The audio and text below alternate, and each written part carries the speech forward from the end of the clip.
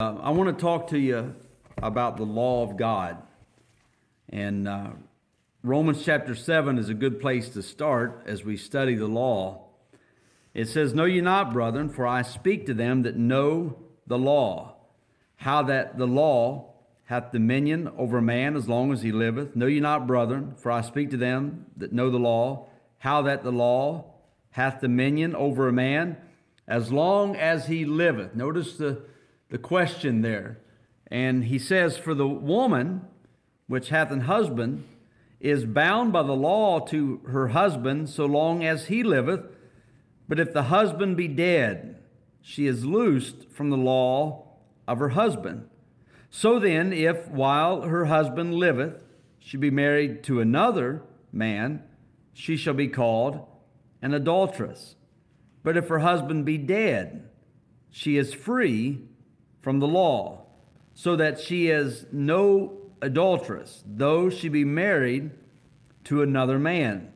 Wherefore, my brethren, ye also are become dead to the law by the body of Christ, that ye should be married to another, even to him who is raised from the dead, that we should bring forth fruit unto God.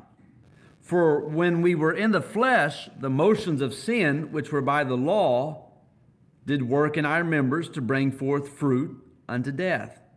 But now we are delivered from the law, that being dead wherein we were held, that we should serve in newness of spirit, not in the oldness of the letter.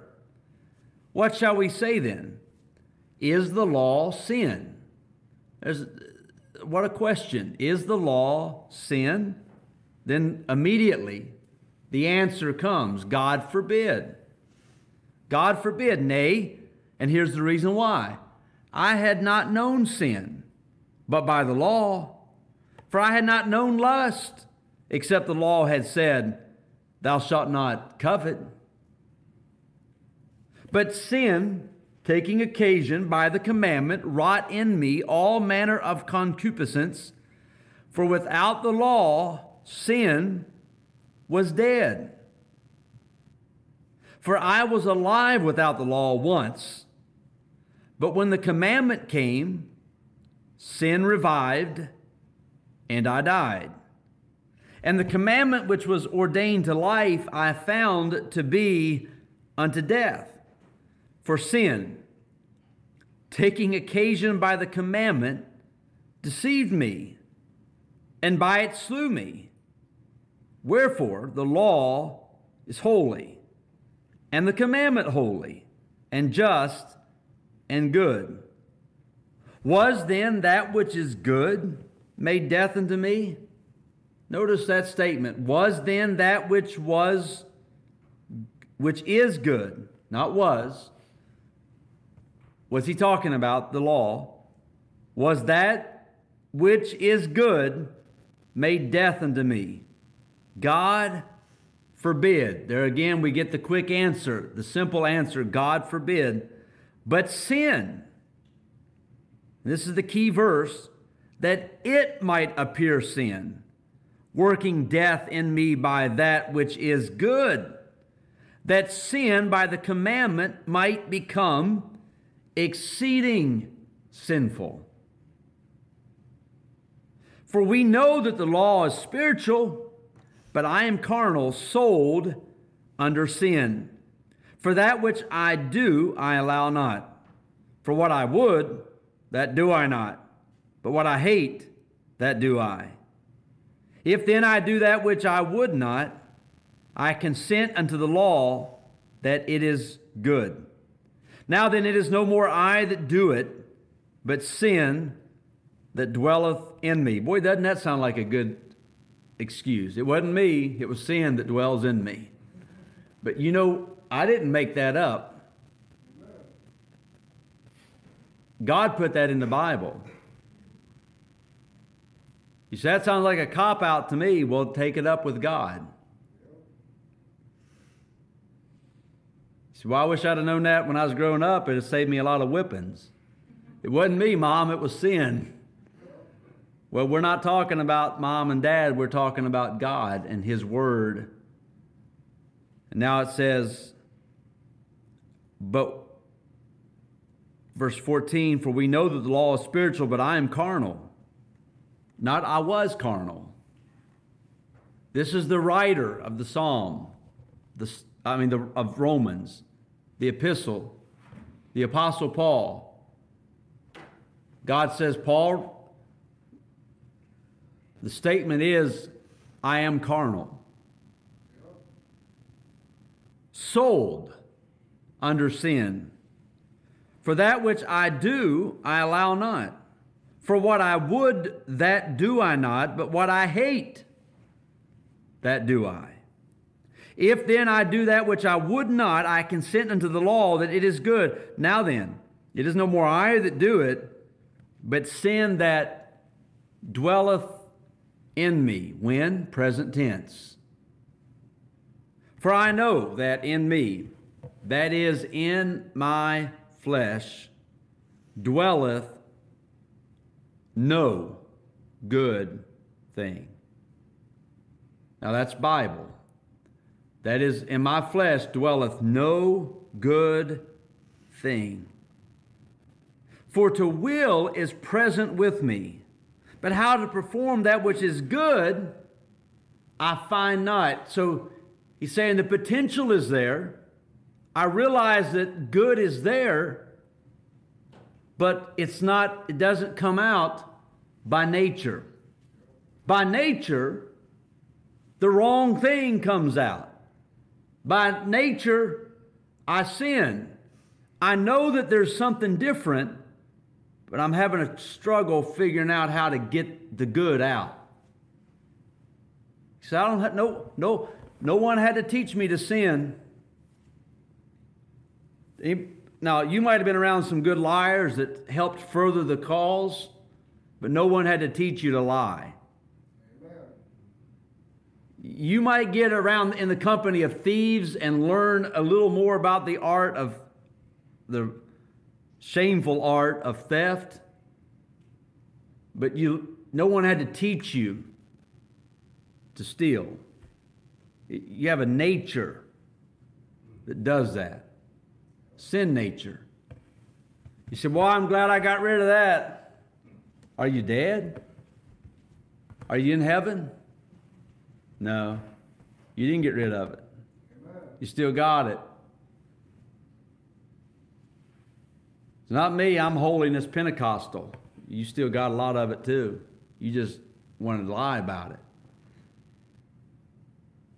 and not let everybody know. You say, well, I'm an independent Baptist. I don't got it. I don't even look at bad pictures. Well, I've been around you all. And the ones that I've heard try to justify themselves the most and look to be the best usually are the ones that are furthest from the truth. Amen. One of the reasons why in independent Baptist churches our young people grow up so miserable and rotten is that they're taught that their flesh is good flesh if they follow the rules. You can follow every rule, and your flesh is still rotten.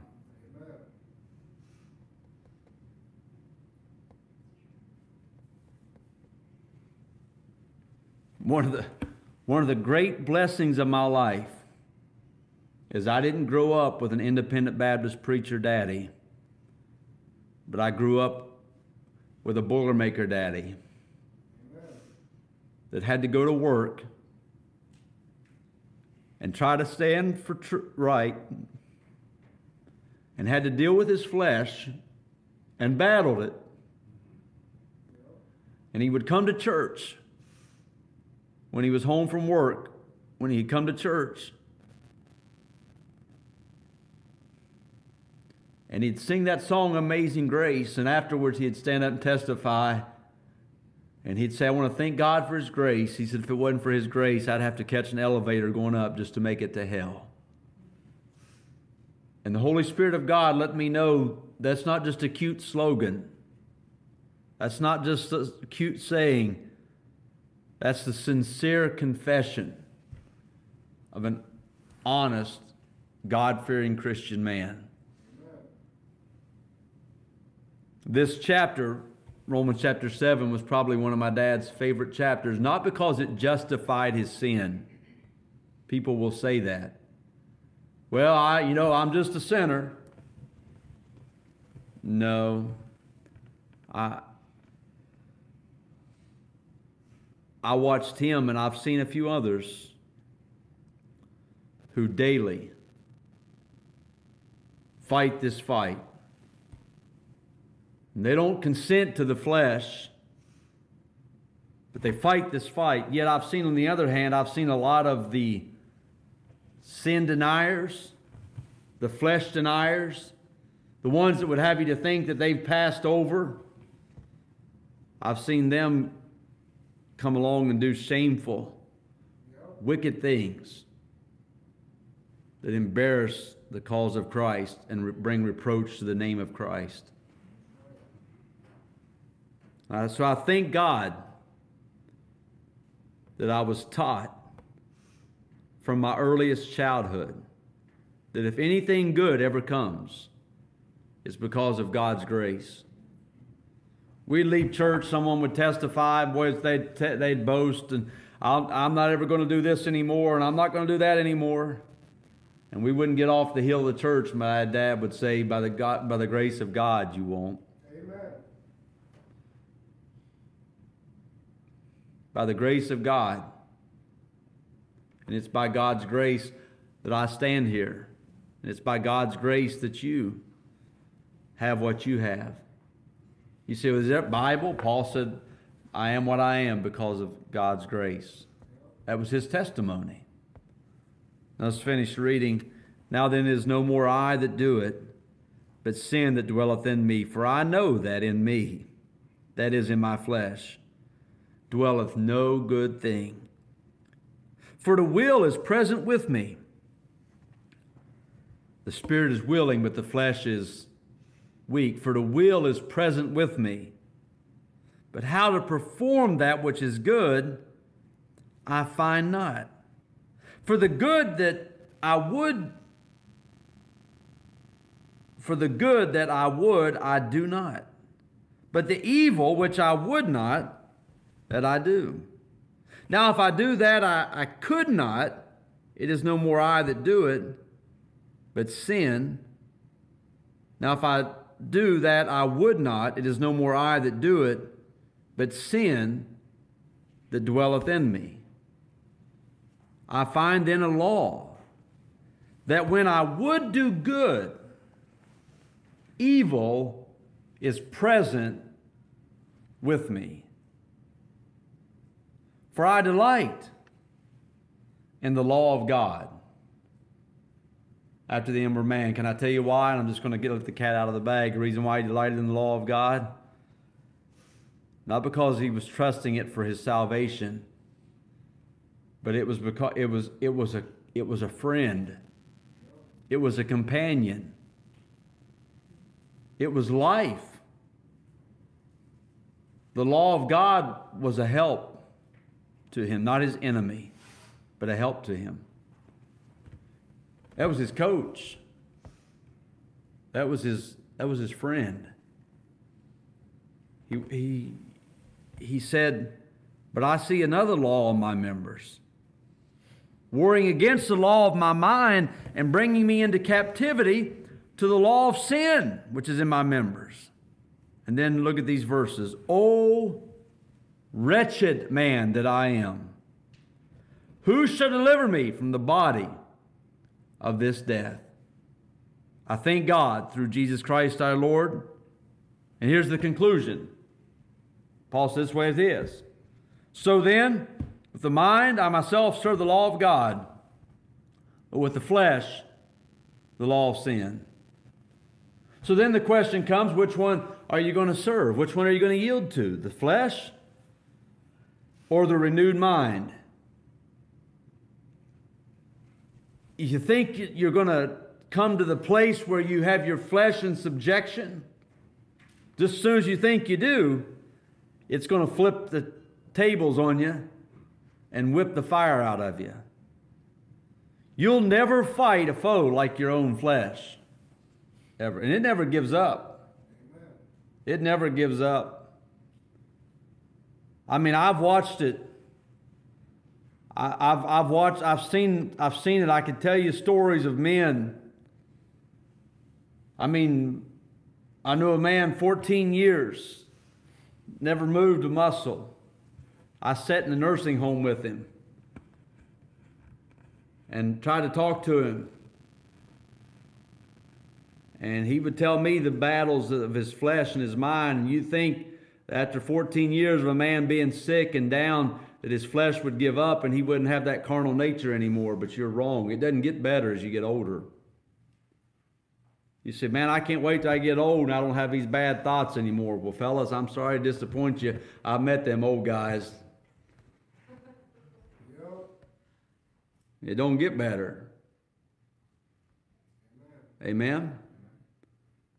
But you better learn how to fight this fight. In our efforts to teach salvation by grace through faith, we often demean the law. That's statement number one. You'll hear people say, well, man, what law? We're under the law. And they'll say that, and if you listen long enough, you'll begin to get the idea that the law of God is a bad thing. And I'm going to help you with that. The law of God is made to be the villain, the bad guy.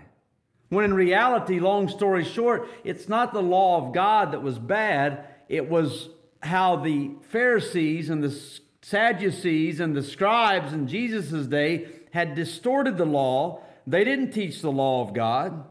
They taught the law of the scribes. They had an oral law that they spoke. And God's people as Christians, especially preachers, ought to differentiate the two things. The written law of God was not what was being propagated in the temple in Jesus' day. Jesus wasn't upset with the scribes and Pharisees because they were abiding by the law.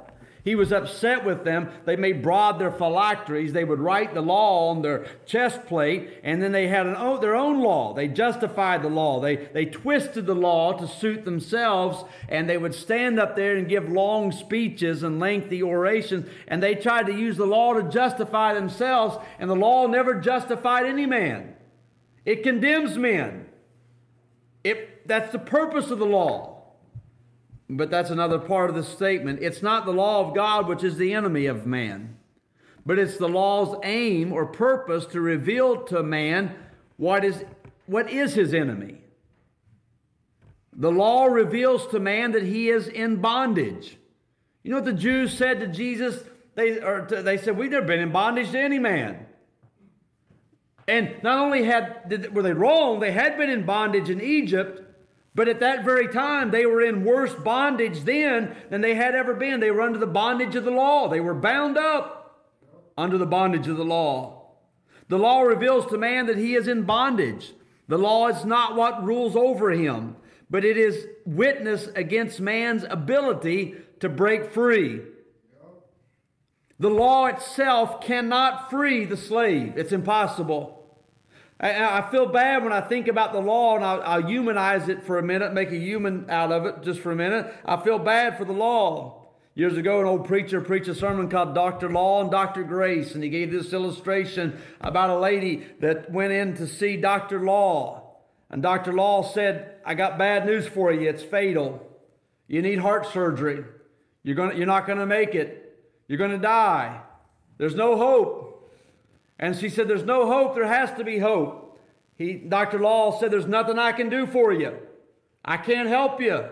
And she said, but please, there's got to be something you can do. And finally he said, there's nothing I can do. But down the street, there's another doctor. And he can give you a new heart.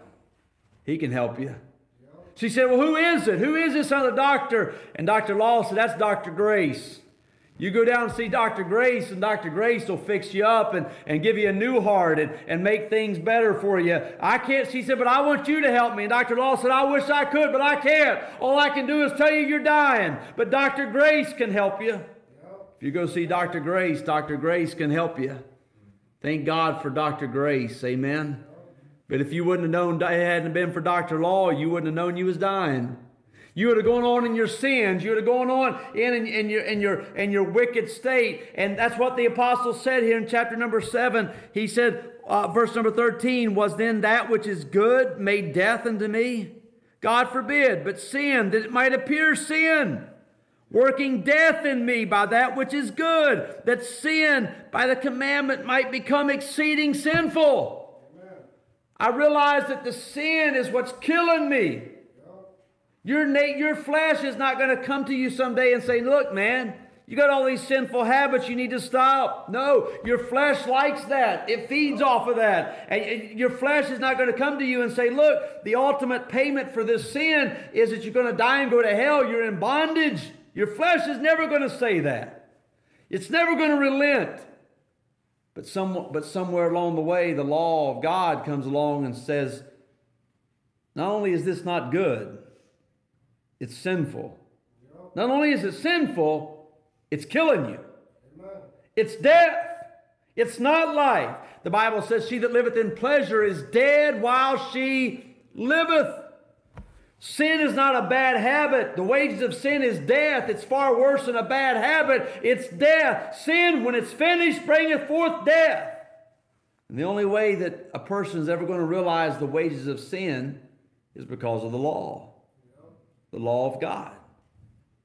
Now, does that mean that in order to take a sinner and lead them to Christ, we have to preach to them the whole entire law? No, no. The truth of the matter is, law and conscience work along together. The Bible talks about the Gentiles and says that their conscience they already knew. Isn't it an amazing thing? You don't really have to take someone to a Bible verse to tell them that they've sinned. They already know their sin.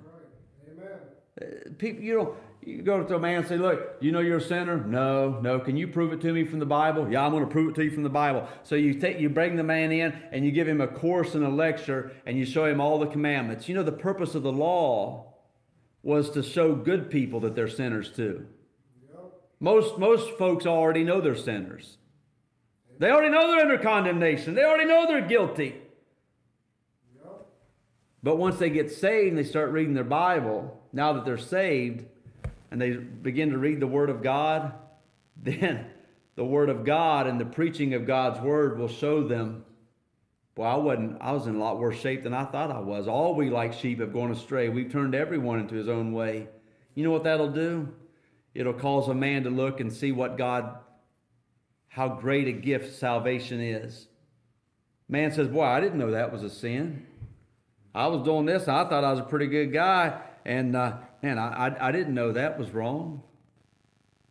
And the purpose of that is not to condemn the man, but it's to cause the man to rejoice.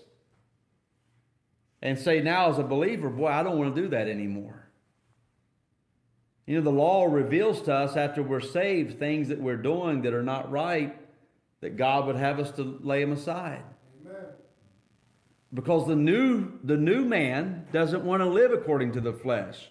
The new man wants to live according to the Spirit. And the words of God are spirit and they are life. Why? Because sin, when it's finished, brings forth death. You say, well, a saved person can't sin. You're full of baloney. Where do you get that from? You say, but they can't commit bad sin. But where do you get the idea that God rates good and bad sin? Sin, when it's finished, bringeth forth death. Now, I'm not talking about reprobate activity and all those things. That's a different discussion. I'm just talking about your nuts and bolts. You say, well, boy, that guy lies. I'm glad I don't lie. I just steal a little bit. Well, that guy, he says some really bad cuss words. I don't say any bad cuss words. Now, I don't know if cussing's sin or not. I'm preaching right now. I'm not going to say it. Amen. But listen, hey, you say we can justify things. Well, I would never do that, and I've been around this my whole entire life. This fellow over here, he points the finger over there and says, boy, look what he does. And that same fellow's over there saying, look what he does. Why? Because he happens to not do what he does, or at least no one knows that he does it. And he happens to have some mastery over what he sees as his fault and his failure. And so we, like a bunch of proud, haughty children, point out the faults of others and ignore our own faults. And the devil sits back and laughs, and that's why we have a bunch of defeated Christians. The truth of the matter is, both these fellas ought to be honest with themselves and God and say, God, I know that in me dwelleth no good thing. And God, every once in a while I get it right, but when I do, that's because of you. And boy, Lord, I sure am glad. I want there to be more of you and less of me. Well, I want the Spirit to work in my life. And so that man that comes to that place where he wants the Spirit to work says, well, if I want the Spirit to work, then I need to get a hold of what the Spirit wants. You see, the flesh craves carnal things. That's why the flesh loves to hear backbiting and all that type of stuff. But that's carnal. That's ravenous stuff. The spiritual man says, you know what, I don't want to hear all that stuff. Man, I want to hear the Word of God. I want to hear good songs. There shall be showers of blessing. Your flesh doesn't want to hear that. Blessed assurance, Jesus is mine. Oh, what a foretaste. You know what? Your spiritual man feeds on that stuff. The flesh likes the other stuff. A fella comes along and says, boy, I'll tell you what, I got my flesh under control. I can look at a naked woman, it don't bother me. Well, you're a liar. You're a liar or you're a flake one. Amen. You say, I don't know about that. Well, I know about it. And any lady that believes it when her husband says that, she needs a checkup. But this world, you say, well, this world's full of that stuff. You can't go anywhere without seeing nakedness, according to the Bible definition. So what do? I'm just going to, God made them women beautiful. I'm just going to look at all the nakedness I can. As a man thinketh in his heart, so is he. You know what you got to do? You got to say, Lord, help me. And feed on spiritual stuff. Amen. That's not the message, but I'm just throwing that out there. Y'all wonder if that's in my notes. It's not in my notes. I'm not aiming at anybody here. I mean, I'm just throwing out a thought that comes into my mind. The law itself cannot free the slave, even if it desired to.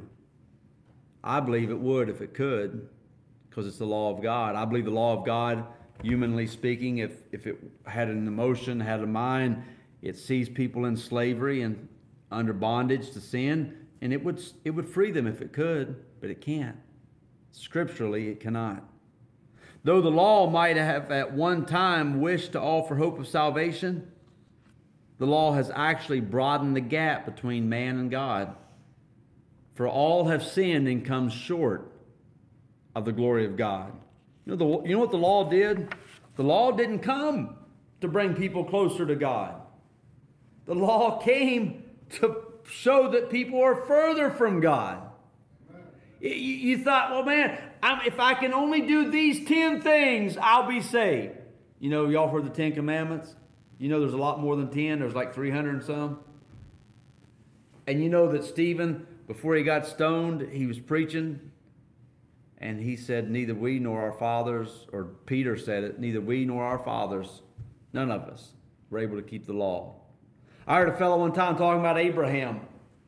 And he said Abraham was saved, born again, right with God.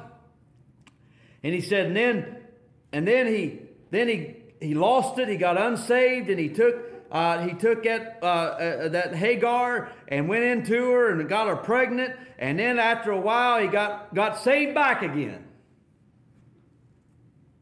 Because he's trying to justify that a saved man wouldn't do that. The same Abraham that took Isaac up on the mountain and offered him to God was the very same Abraham that went into Hagar, his handmaid. Same flesh, same man. Just which nature do you obey? Just which one do you obey? The same Moses that stood before God and said, God, now you can't kill all them people. You brought them out of Egypt, and God repented of the evil that he was going to do. And God said, you're right, Moses.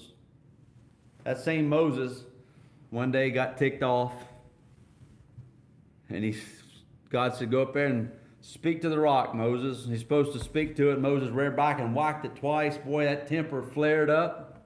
He said, boy, I'm glad I got my temper under control. I'm glad you did too. I'm glad you lie good too.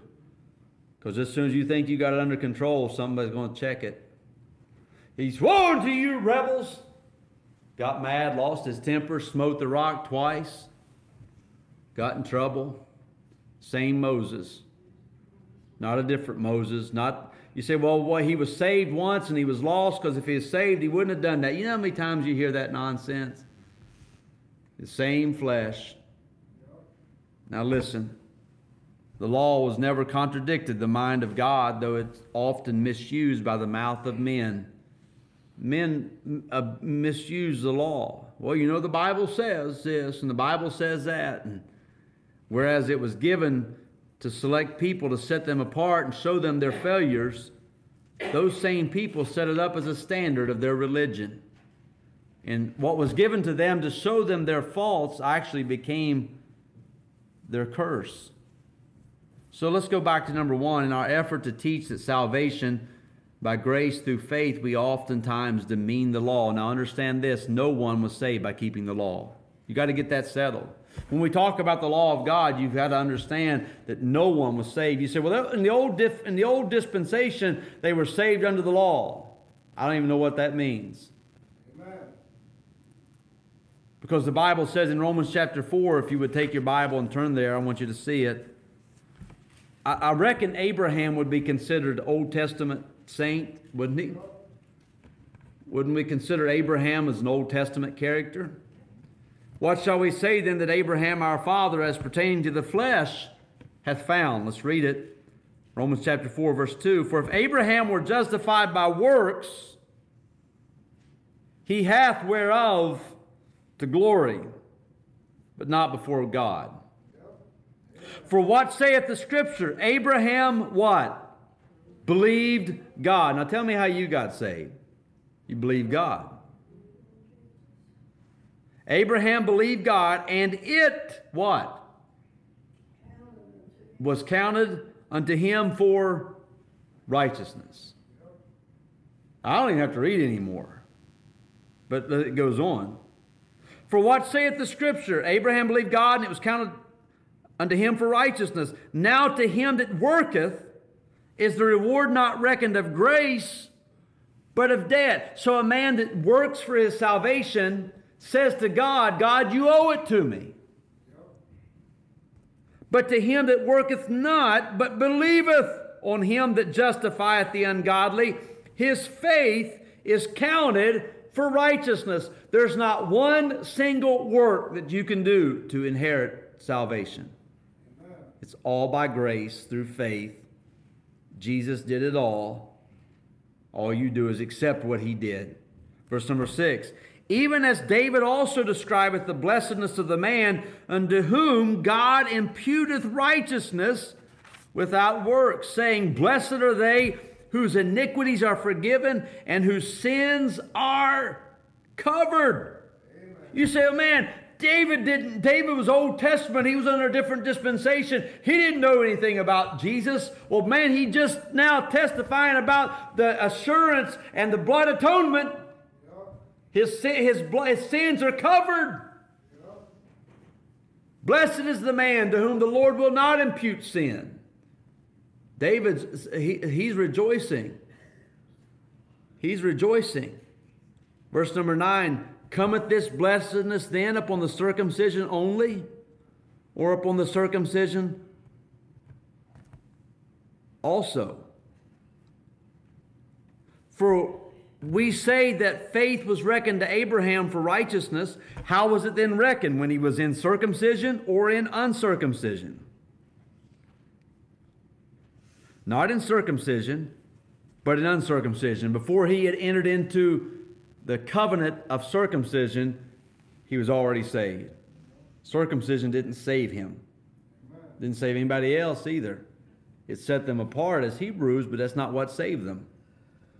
What saved them was their faith in God. The Bible says, and he received the sign of circumcision a seal of the righteousness of the faith which he had, yet being uncircumcised, that he might be the father of all them that work, that believe, though they be not circumcised. Wait a minute. You said, you mean somebody can be saved and not have followed the law of circumcision in the flesh like that, and that righteousness might be imputed unto them also? You see, the Jews had this idea that Gentiles that hadn't followed in the ordinance of the Judaism, the law of circumcision, that they couldn't be saved, and they taught the people you can't be.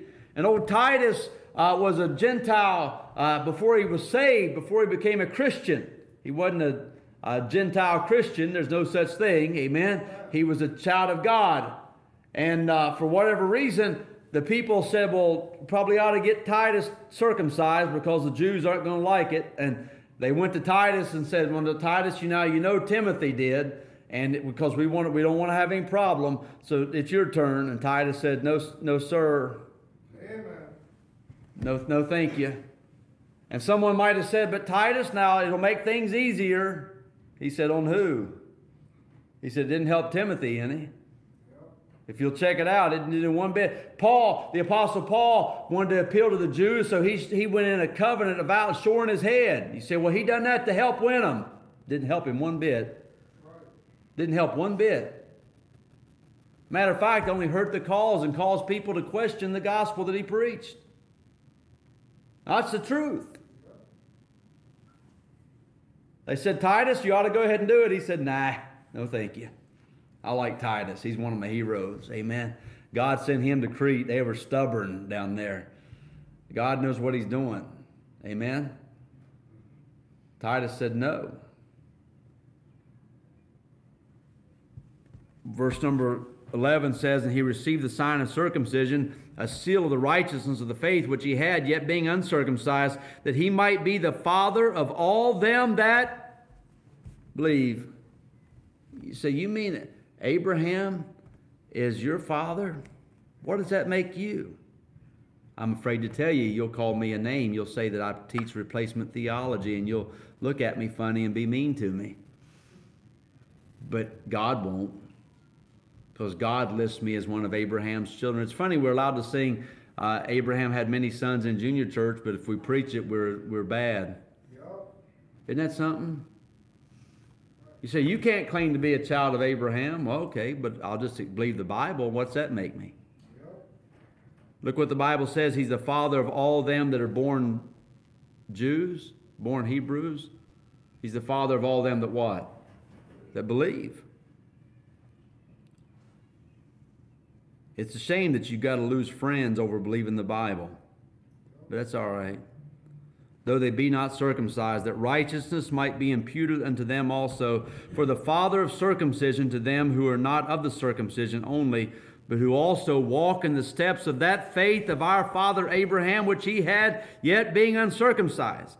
For the promise that he should be the heir of the world was not to Abraham or to his seed through the law, but through the righteousness of what? Faith.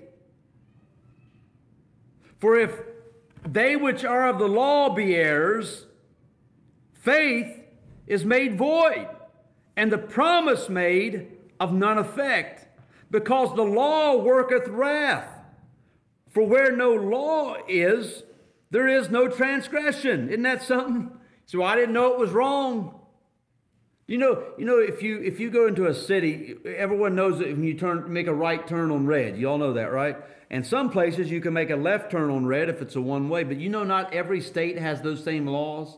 And if you go to a state where you're not allowed to make a right turn on red and you do it anyway, and you get a ticket for it, you can't stand before the judge and say, look, man, I didn't know. Because it's in their books, and it's your responsibility to know, right? And so here the Bible says, because the law, it says, therefore it is of faith. Verse 15, because the law worketh wrath, for where no law is, there is no transgression. So I didn't know there was a sin. Doesn't matter if God has it written down it's a sin and you do it, you're guilty. But the law comes along to show you that you're guilty so you can get it right. But the law can't make it right because you can't undo the fact that you did it. But Calvary covers it all. Amen? And Calvary makes it so that you never did anything. You say, but I'm a lawbreaker. Not in God's book, you're not. Not only are you not a lawbreaker, but the righteousness of Jesus is imputed on your record. Not only are our sins not there, but Jesus' goodness is there in our place. That's hard. That's another story. Amen. Verse number 16. Therefore it is of faith that it might be by grace, to the end of the promise might be sure to all the seed, not to that only which is of the law, but to that which is of the faith of Abraham, who is the father of us all.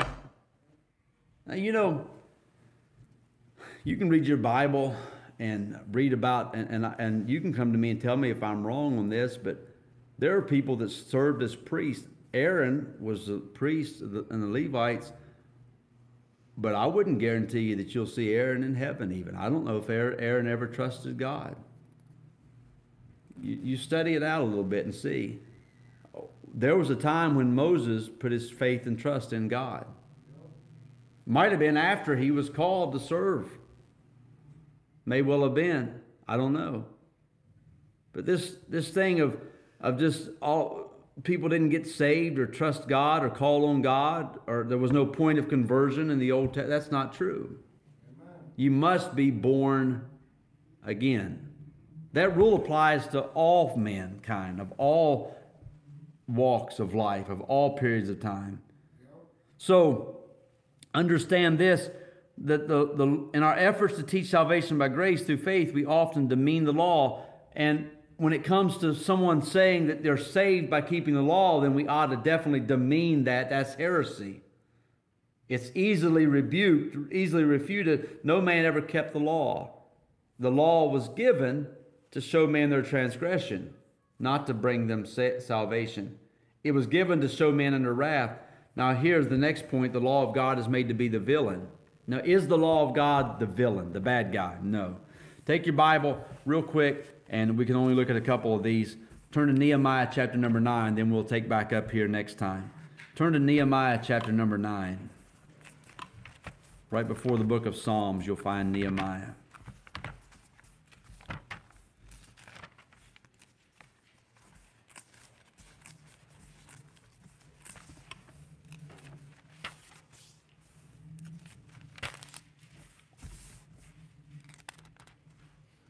Nehemiah chapter 9 gives it's one of a couple different places that gives a review of the history of Israel.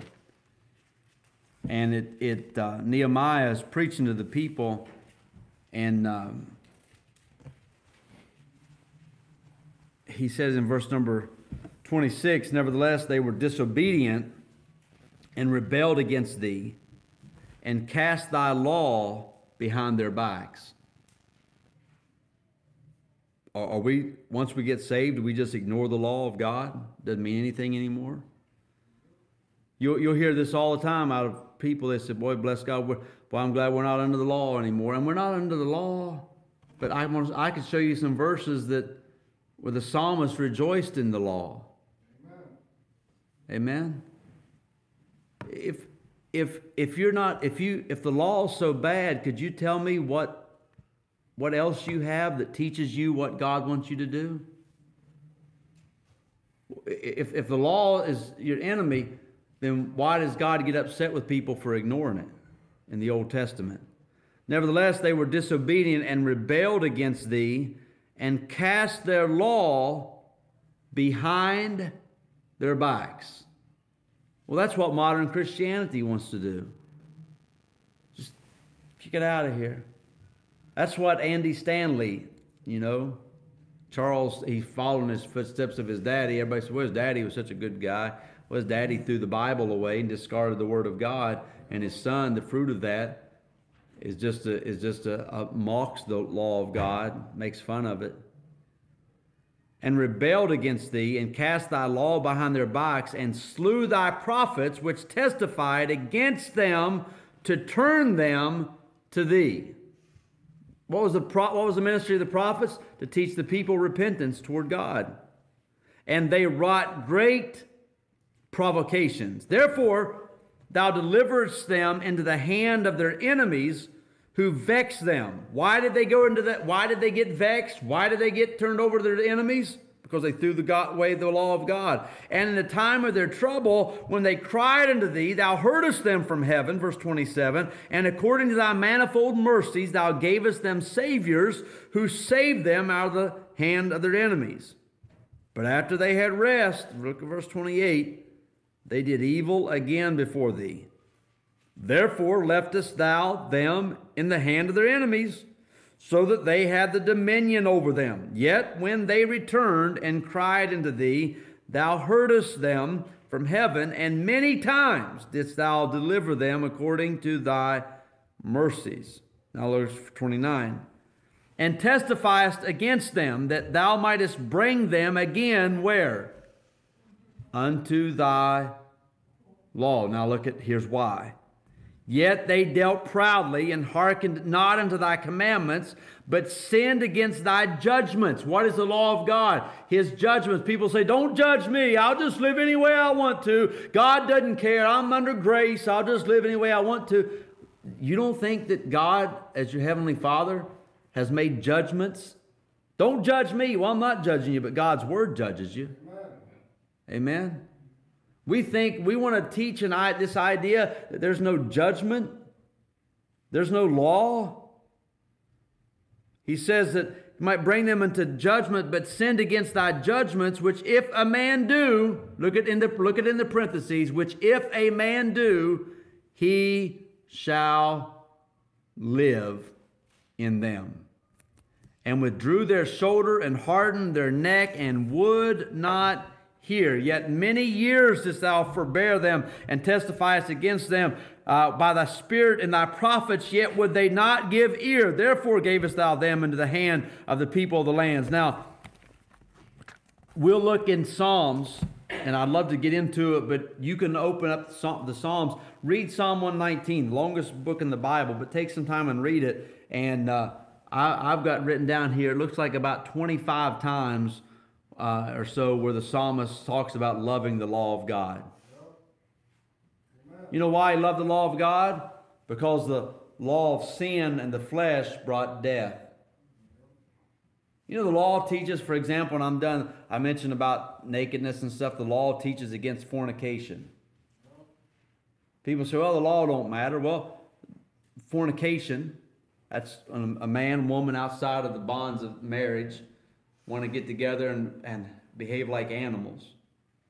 Free sex. People say, well, what's wrong with that? That's just, you're just exploring the bounds. God says all the fornication is against the flesh. It's against the body. You say, you think that God sends diseases? And sure he does. Certain, by all means. We have a society that's full of this stuff. But not only that, it affects the mind. Much of the sickness and the mental problem in our society is because of how Satan has used sexuality to destroy the minds of people. Very rarely do you find happily married people, because even within marriage, stuff we don't. If we follow the law of God, the Bible says not to look upon a woman to lust after her. You committed iniquity, you committed sin already in your heart. The Bible teaches those things. You know why? Because that's life. I've got boys, and we talk about things. And I can't control every thought that they have, but I can tell them, I said, look, you can make your life easier, or you can make it difficult. And you'll see these young people, man, and they're in love, and they're not married, but they're like act like married couples. It's because they've already started necking and petting and fornicating, touching each other. They've got their blood pressure going. They know they can't go all the way, but they want to see how far they can go. But the problem is, once you start moving that direction, see, my daddy taught me that a tree falls in the direction it's leaning. And he taught me some other things that I won't say in the pulpit, but privately I explain to you. But you see, the Bible teaches that, makes that very clear. It says, look not upon your neighbor's wife. Don't even look at her to lust after her. You know what he's saying? As a man thinketh, the thought of sin is foolishness. Start thinking about it. Contemplating things. Well, I would never do it. Yeah, you would. It goes both ways, men and women. And our society, if we just had that principle right there, man, what a difference it would be. What a difference it would be. Our nation is dying. And the devil knows exactly what he's doing. When you take the morality out of a nation and you exchange the morality for permissiveness, where anything goes. Some of you have been around long enough to see that happen in America. It's always been a problem. You say, well, back in the good old days, we didn't have that problem. Yeah, there was a milkman back in the good old days. Sin's always been around. But what's happened in recent days is it's just become permissive and allowable in a way that it never has been. And every society that crumbles, it's because of permissive morals. Allows all kinds of wickedness to go on. You know what you just got to say, you know what? I can't let my flesh is rotten. My flesh is filthy. I can't let it have control. As a man thinketh in his heart, so is he. Got to be honest with yourself. There's no good flesh. Many a preacher sits today no longer qualified to stand in the pulpit because they thought that they had good flesh. They'd enter into a counseling booth and listen to things said across the aisle from a woman and listen and hear stories they shouldn't be listening to. No man can handle. See, how many of them stories do you think you can handle? Probably like none. So you're just a weak man, you're right. As long as I stay a weak man,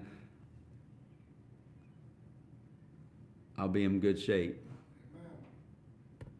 Amen?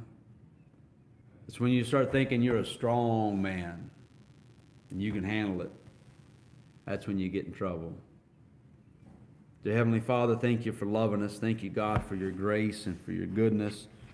Lord, I'm thankful for the law of God that restrains me. And Lord God, I don't want